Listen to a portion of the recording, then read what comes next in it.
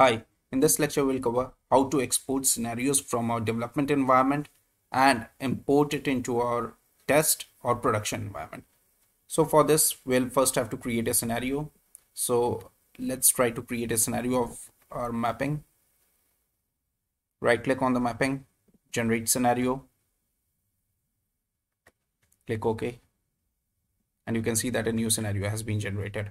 So there are multiple ways to export this scenario. Either you can right click on the scenario and do an export. You can mention the location over here in the directory C drive test and do an OK, do yes. It says the file already exists. Do you want to overwrite it? Because I had already exported it once earlier. So let's do a yes, and the export has finished. So we can go and check this location, and here we see that our scenario has been exported. There is one more way to export this. So you can click over here on this designer menu icon, the drop down, and do an export.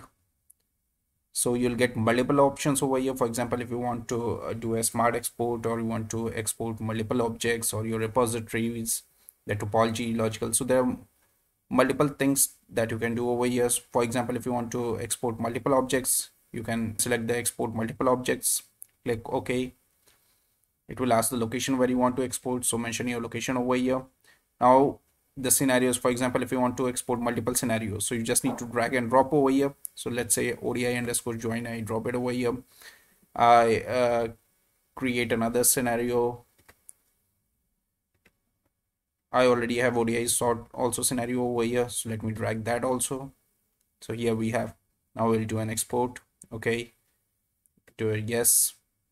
It says to overwrite the earlier one, do an S, and the export has finished. So now we can check our folder. It shows that both the ODI join and the ODI sort scenarios have been exported. Now, if we want to import it to any of our other environments, log into your respective environment, go into the operator. In the load plan and scenario, click on this drop down, import scenario. You can mention your location over here, the import directory from where you want.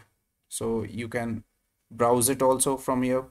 Okay, so we have selected it, do an open, and your scenarios will start reflecting over here. So for example, if you want to import one of your scenarios, just tick this checkbox and do an OK.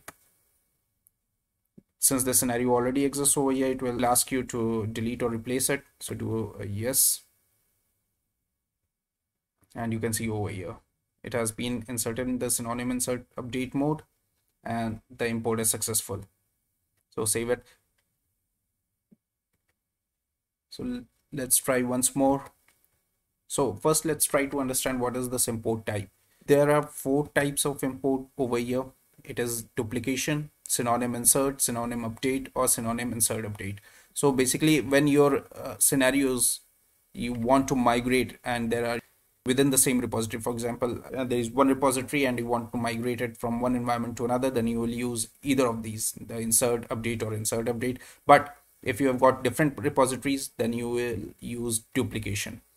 Okay, and thereafter select this scenario over here, whichever you want to do, and press on OK. So this is how we export and import scenarios from one environment to another. Thank you.